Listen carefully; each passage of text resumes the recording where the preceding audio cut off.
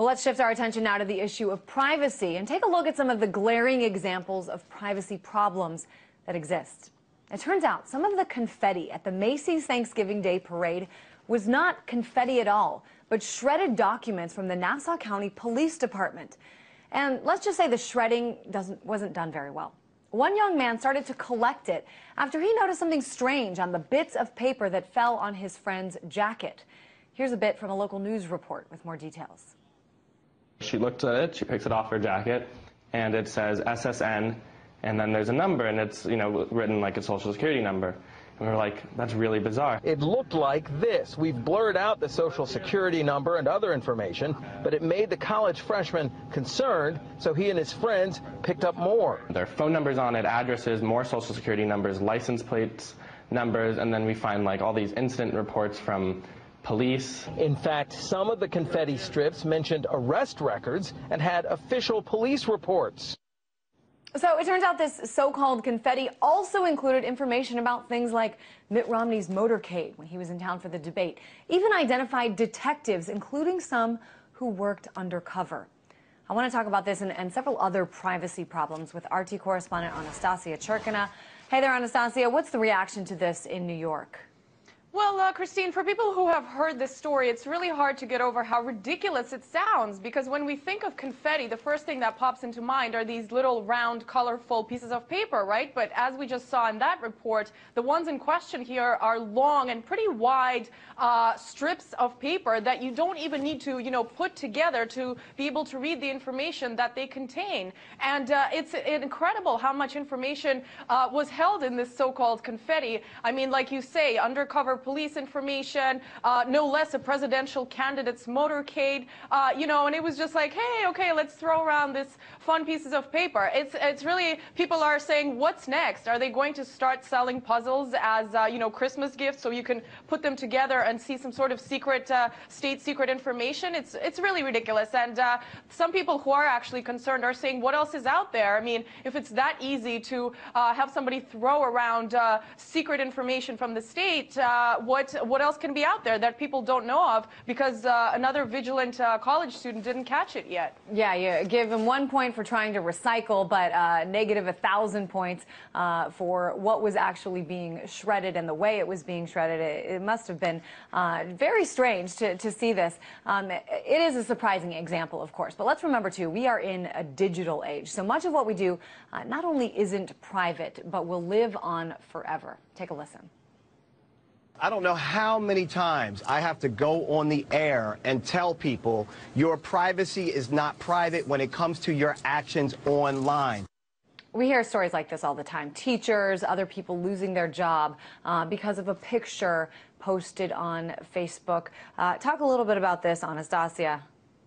Well, I mean, Christine, we all know that in this day and age, anybody who, to quote George W. Bush, uses the internet has heard trillions of times that you should not be posting, tweeting, or emailing anything that you would be ashamed to see on a magazine cover, because that's how, private the internet is. And we know that with Twitter, for example, even a deleted tweet is there forever. With Facebook, they own the photos that you have once posted there. They remain on Facebook. Even though if you delete them, they are still owned by the company. With, even apps like Snapchat, for example, that have been quite popular recently, where users are kind of promised that their photos will be destroyed in, say, 10 seconds after the recipient sees them. There's still no promise. Nobody made taking snapshots of screenshots illegal. So you never know who is going to do that and kind of reveal your private information. And, of course, we're not even getting into the whole area of, emails being monitored and so on. It's just really funny that in this kind of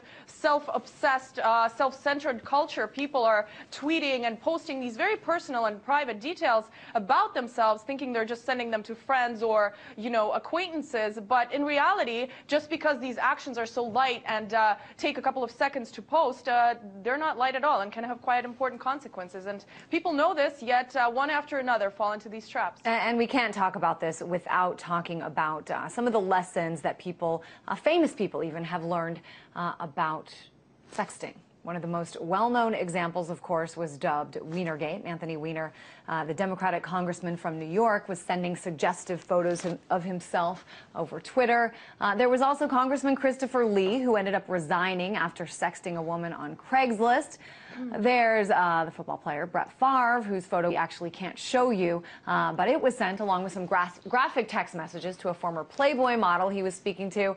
And who can forget Tiger Woods, whose extramarital affair was made public after his mistress released text messages and voicemails that he had sent. So, these are, of course, some of the most high-profile examples of, how what you do is much harder than ever to hide from. But Anastasia, in your reporting on privacy matters, I know you've done a lot. Are people learning to live in this digital world? And where do we go from here? Well, in terms of are they learning, Christine, apparently not, because these examples keep coming up more and more often, as people get more involved in newer and newer social networking sites. So this is something that we're seeing all the time. I mean, when we're seeing these high-profile people, when we're seeing, CIA generals obviously not being able to keep their privacy secret online, how can anybody else be able to, learn to do that? But in terms of, where do we go from here? It's either people are going to have to be more conservative online, and try to keep some of these private photos or private messages to themselves, which is not likely going to happen, as we know, of course, with all of these examples and many more that we still are probably will be hearing in the months and years to come. But maybe the public needs to just kind of relax a little bit and get over it. If sexting is now going to be a part of everyday reality when social networking is all around us, maybe people should start treating it lightly. But also that's something that's not very likely to happen, of course, because we live in a kind of scandal-obsessed society. So very likely that anything that comes out there is going to be buzzed about. But that's just one of the risks people should take in case of these high-profile personalities. If they're going to do that, those are the consequences. I think you raise a really good point, Anastasia, that something that only takes 15 seconds or a minute, people, it doesn't cross their mind. But what gets me and what is just so interesting being here in Washington is lawmaker after lawmaker, politician after politician doing these scandalous things with digital media and not learning, from their other coworkers and colleagues who have gone down in scandal. They're making the same mistakes. At least it makes for exciting times here. RT correspondent Anastasia Churkina.